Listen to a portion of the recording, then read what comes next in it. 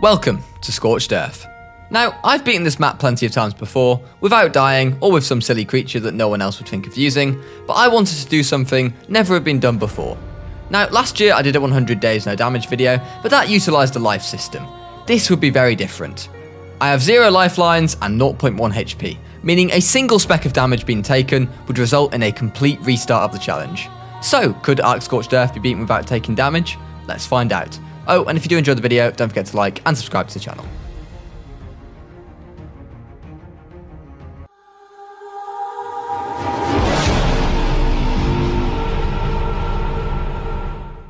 Spawning in the fiery desert of Scorched Earth, I was confronted with the first problem. I was already hot. This meant that before the true heat of the day set in, I would have to pump fortitude to crazy high levels to just survive. If I was to overheat for just a second, it would mean a complete restart of the challenge. To get those early game levels, I picked some bushes, and then unlocked the engrams for cloth, which would give me a slight hyperthermic insulation boost. Sadly, the first run came to an unfortunate end when I was in the middle of thanking some gifted subs on Twitch, and a raptor found me hiding behind a rock. While I'm on that subject, I would just like to say that this whole challenge was streamed over on Twitch to hundreds of viewers, so do come on over and join the fun there. I'll put my link in the description below. The start of Scorched Earth is a brutal affair, and even more brutal when you have 0.1 HP. I had to focus on leveling up and pumping that fortitude, all while dealing with a draining water supply, hostile mobs around every corner, and a rapidly increasing temperature by the minute. On attempt 8, I did get my first tame when a Pegomastax flung itself at me, and I accidentally tamed it. Had I not had berries in my hotbar, this would have actually been an automatic death.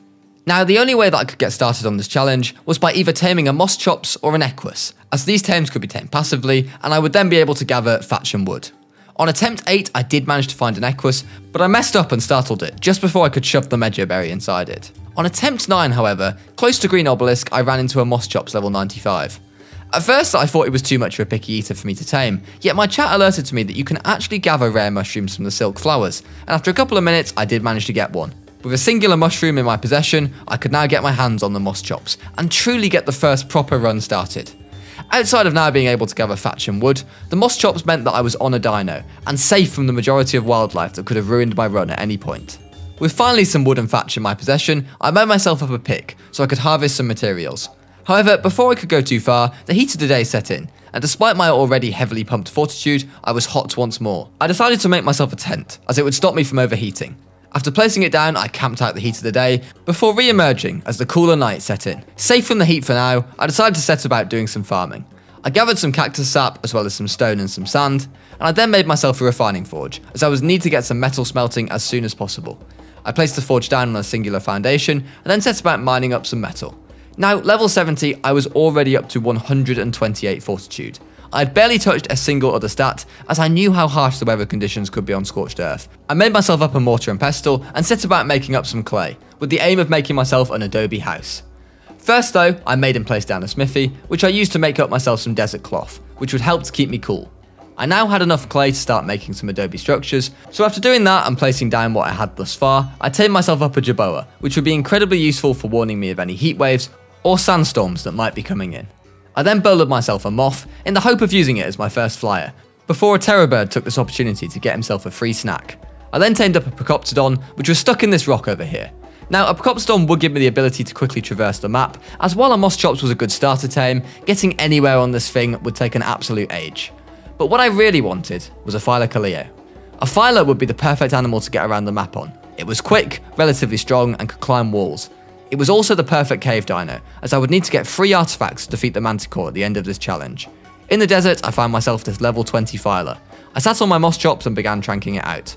Luckily, Moschopses are actually surprisingly tanky, and I was able to finish KOing him with a decent amount of HP on my Moschops left. I then tamed the Phyla up, and began to immediately speed away from the scene, as I had spotted a rogue poison wyvern lurking in the nearby vicinity. At base, I made myself a Phyla saddle, before setting out on the new Phyla to the nearby mountain, where I knocked out a low-level Argentavis, and also gathered myself some crystal, which I used to make an awesome Spyglass and some Dino storage balls. Good time to mention the 3 mods that I used were Structures Plus, Dino Storage, and Awesome Spyglass, all of which are pretty much part of any challenge that I do. My jerboa had started to make some questionable noises, so while the RG tamed, I popped down my portable tent and hid away. It turned out it was just an electrical storm, so I cryoed up the Argentavis and returned to base. At base, I unlocked a large bear trap and made a few up, before heading out to look for a Rex. I didn't want to spend too much time messing around, as when you only have 0.1 HP, danger is literally around every corner. Scorched isn't known for its higher level spawns, but it is actually a good place to tame Rexes, as there is an area in the desert which has about 3 Rex spawns and automatically spawns another one the moment that you kill a Rex. Sure enough, it didn't take me too long to find a Rex that I would happily take. After tracking down this 130, I placed down some stone dinosaur gateways, with a large bear trap alongside it, to help trap the Rex. After a little bit of convincing, I did manage to get the Rex into the trap, and it was now time to trank it out, which with my primitive crossbow would be a little bit of an ordeal. But I patiently sat on my filer while smashing the Rex with trank arrows, and waited for him to fall asleep. After he was out, I tamed him up, and everything was looking incredibly promising, until I made the absolute ultimate mistake. That's not bad, 30 and 27, well, okay. So let's take a look at what happened here. I went to soul ball up the Rex, and instead of selecting the soul ball, I selected the spoiled meat, which was located right next to it in the inventory. This of course instantly killed me, and after looking so promising, hours of hard work was lost just like that. So with no other option, I powered on. Spawning back into the desert with a brand new character, I was reminded how hard the start of this challenge really was, and what an uphill challenge I faced to get back to where I originally was. I tamed a couple of Pegomastax, but was then slaughtered by a direwolf at Green Obelisk when being forced to collect some water. On attempts 11, 12 and 13, I was slaughtered by the not so friendly wildlife that inhabits Scorched as soon as I attempted to get going. Now attempt 14 did get off to a promising start, as I managed to locate a moss drops on Green Obelisk and tamed him up. I thought we were onto something here, only for me to die to the heat as I hadn't prioritised levelling, and that meant I didn't have enough fortitude. On attempt 15, I tracked down an Equus and started the taming process. All was going well until we ran into a nearby raptor, who had both me and the horse for his breakfast. Attempt 16 was really the point where my mental sanity was starting to take a dive. What? Hey! He's just spawned out of the air! The next attempt, however, would prove to be a good one. I managed to tame not just any horse, but a 150 horse, which had some serious power on it. I tamed myself up a Jerboa and put down a forge to smelt some metal with. With the horse's kick ability, I managed to knock out a Daedon easily and tamed him up. The ability to do torpor to wildlife meant that the horse had a big advantage over the moss chops in the tier of starter dinos.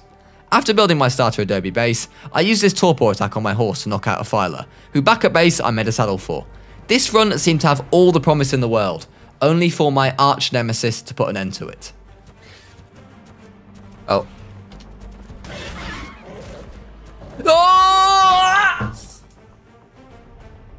Oh, I hate that dino, man! With the Microraptor crushing my hopes and dreams, I took a break for the rest of the day, and came back fresh the very next day. Attempt 18, my lucky number. Would it be the one? I got off to a good start as I found a horse early on and tamed him up. However, when attempting to knock out a terrorbird, my precious Equus fell asleep from high torpor. Now, clearly this terrorbird was on the verge of being knocked out, as he started sprinting away himself. However, he never did get knocked out and soon returned to the scene of the crime and finished my horse off. He then came looking for me. Terrified, I hid under this rock, which appeared to be the best camouflage Ark has ever seen, as the terrorbird walked right into me at one stage, but didn't react whatsoever. I must have stayed under this rock motionless for about 10 minutes, before finally braving it and sprinting away. Somehow, I was still alive, but this whole ordeal would be a complete waste of time if I didn't go and make something from it. My starter horse had been named The Run, and I was determined that this would indeed be the run. I might have lost the horse, but I still had the early game tools that I had made when I first got him, so we weren't quite back to square one. In fact, as the first night dawned, we were actually making some excellent progress. I'd set up a smithy after getting some metal smelting, and then managed to bowler and knock out a direwolf. After taming him up, I was now back in the game and had a tame to use. That night, a heatwave struck, but because the nights are generally quite cool on Scorched, it actually wasn't a threat to me at all. That of course helped by the whopping 138 fortitude that I had amassed. The next morning, the heatwave had passed, and I managed to tame myself a Pegomastax by accident, as it stole some Medjo berries from my hotbar. I then tamed a Jerboa as I wanted to make sure that I'd be warned of any possible incoming heat waves, or even the sandstorms, which can be incredibly annoying. I then used my direwolf as a meat shield as I fired trank arrows at this level 20 filer from his back. With the filer still taming, I decided to pursue a change of strategy in this run, and immediately focused on getting myself an Argentavis. I had come to the conclusion that Scorched Earth just had way too many liabilities when it came to creatures close to the ground, whether that was Capros, Pegos, or indeed the dreaded Microraptor. By taking to the air, apart from the odd wandering wyvern, I wouldn't have to worry about nearly as much. So with my mighty level 15 Argentavis in my possession, I flew back home. Now that I had a flyer in my possession, I decided that I would move my base up to the pillar, far away from the dangers of the ground. But first I went after our first artifact, choosing to try and get some before I tamed any Rexes. The first artifact was located in the church cave, and was probably the most challenging cave that I'd have to do. The main dangers inside this cave was of course the Arthropluras, which would one-shot me if their spit attack landed. Another danger was of course the Onyx, which had a 10% chance of giving me Mega Rabies and ending the run right there. Then of course on top of that you had the Rubble Golems and Death Pits, which are all pretty scary. After managing to kite the golems away from the entrance, after a short while the artifact did spawn, and I grabbed our first artifact, which was the artifact of the Gatekeeper. I still had to get out of the cave however, which was pretty scary, as the hallways had now spawned a ton of dinos when I was getting the artifact. Good old Ark single player spawns for you. I narrowly avoided the Arthropluras and thankfully managed not to contact Mega Rabies as I escaped the cave. Back in the desert, I decided to tame an Anki, as this would harvest metal rocks much more efficiently for me. I knocked the Anki out just below base, as he did manage to wander off when high on torpor. I then set about putting my starter thatch foundations down. I would of course have to make this into a proper adobe base as soon as possible, but first I had a lot of farming to do. I took the Anki down below base, where there was quite a few metal nodes, and I was pleased to see that it was getting a decent amount of metal. I then placed down 2 refining forges and some mortar and pestles, before getting to work on our clay mining. After a short while, I had successfully managed to get myself a full adobe base, which would be very useful if any unexpected heat waves were to hit. I then had to make some cementing paste, as I wanted to make some billboards to trap a Rex. Originally the plan had always been to grab all the artifacts before I went for Rexes this time, but on my way to the church cave I had seen this level 115 Rex, so I opted to try and tame him. Now a level 115 Rex wasn't great, but since it was only the Gamma Manticore we were going for, I thought that we would do just fine as a starter breeder. I knocked it out, which took quite a while with my primitive crossbows, but eventually it did hit the deck.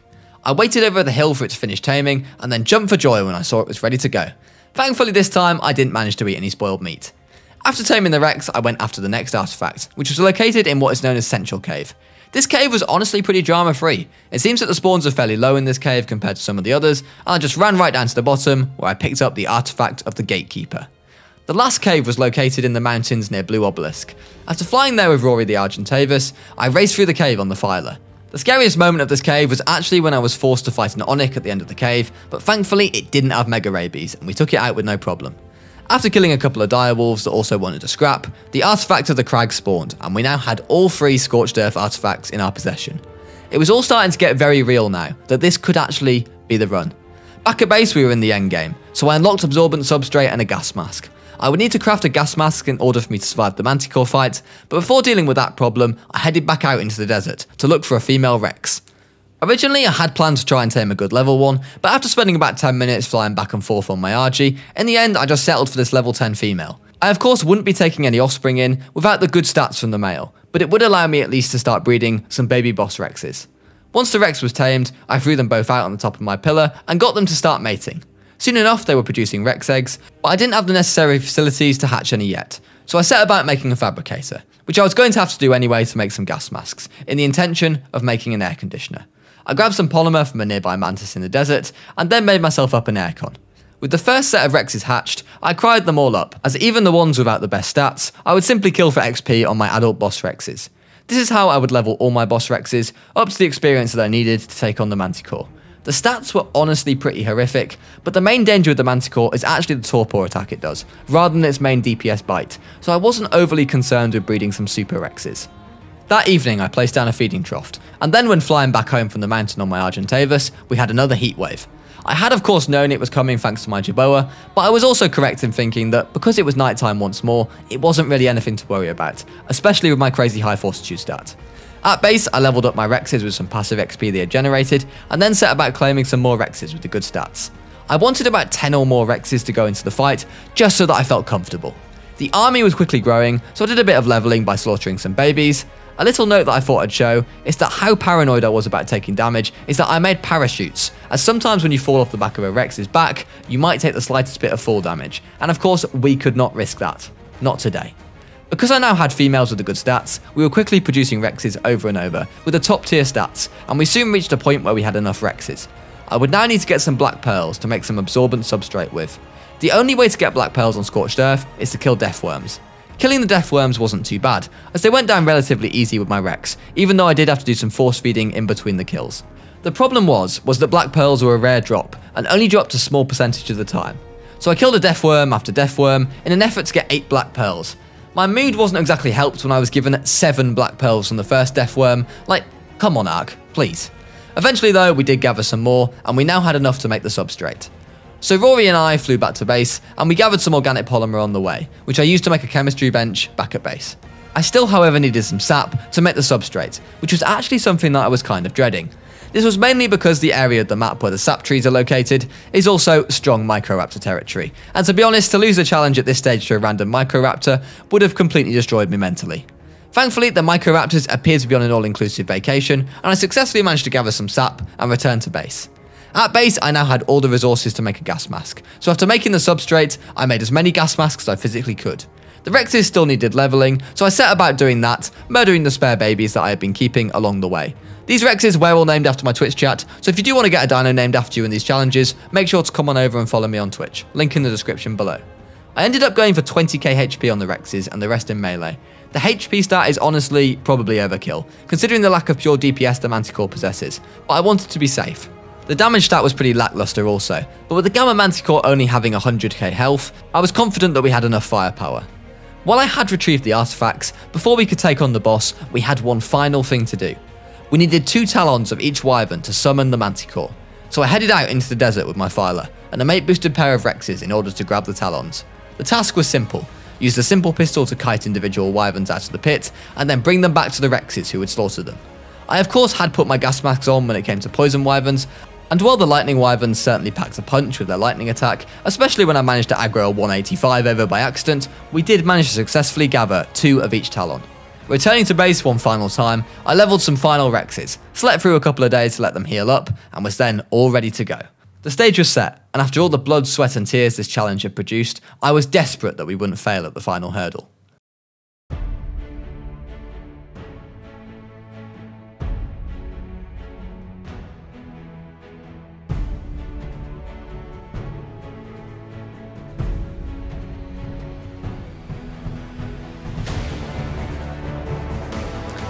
It's Gamma Manticore time, baby. It's Gamma Manticore time. Let's get it.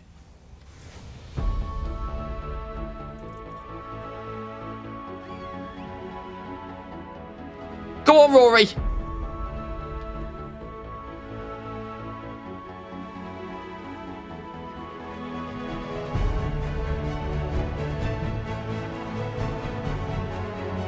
Go on, Rory. 11 damage. That's it, Rory. Solid effort. Rory's been knocked out. I'm a bit stuck, by the way, but I don't particularly want to... Go on. Get it, Rexes. Oh my god, look how much damage it's... How much torpor it's doing. Oh, we're going to get asleep, Rexes, aren't we? I know if you chill around here, he doesn't do his torpor attack as much. Decent DPS, decent DPS. Go on, Rexes. Go on, keep going, Rexes. Oh no! Toxic Sunflower!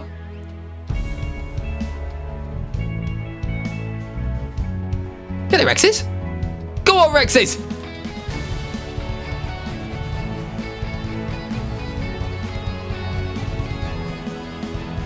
Go on, Rexes. Come on, this is it. This is it. The greatest Ark challenge that YouTube has ever seen. This is it. The moment.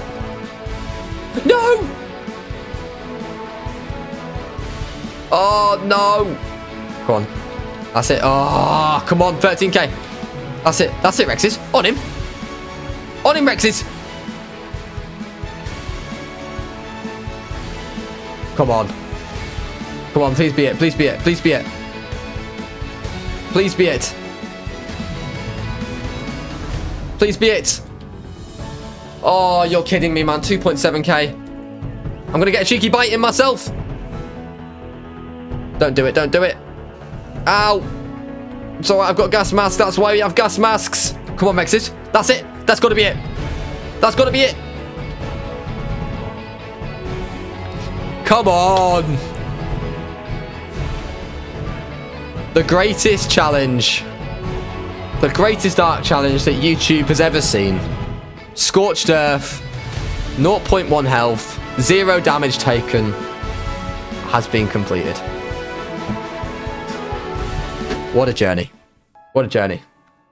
If you did enjoy this video, please do leave a like and subscribe to the channel if you haven't already. Depending on the reception this video receives, I'm more than open to trying to beat other maps without taking damage as well, so let me know what map you guys would like to see next. Without further ado, I hope you all have a fantastic rest of your day, and take care guys. Bye bye.